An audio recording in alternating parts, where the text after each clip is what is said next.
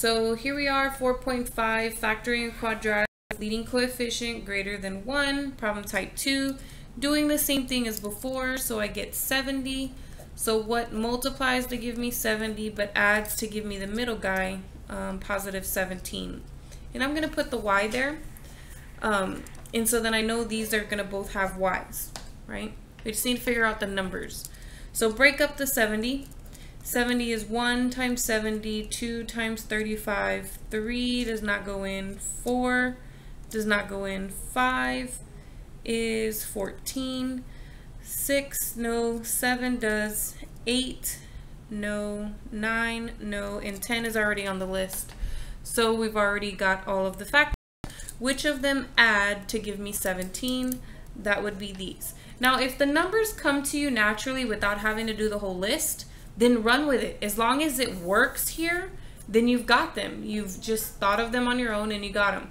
But if you're in the dark as to what the numbers should be, then do this list because this gives you all of the possibilities that you could have.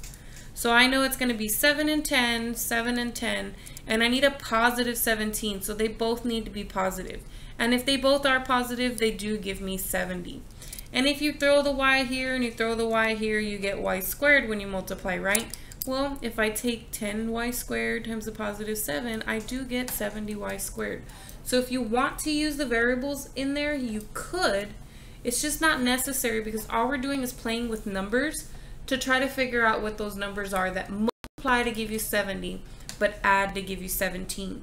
The only reason that you would throw in the variables is so that when you split the 17, you remember that they have to have y's on them, okay? So that would be positive 7y and positive 10y. And then bring down the plus 7 on the end, bring down the 10y squared on the end. These two have a y in common, so 10y plus 7. These guys have nothing in common, so factor out a 1. You do have to bring down the middle sign. I end up with 10y plus 7. And then they both have 10y plus 7 in common. And when I factor that out, I'm left with y plus 1. So this is the final factorization.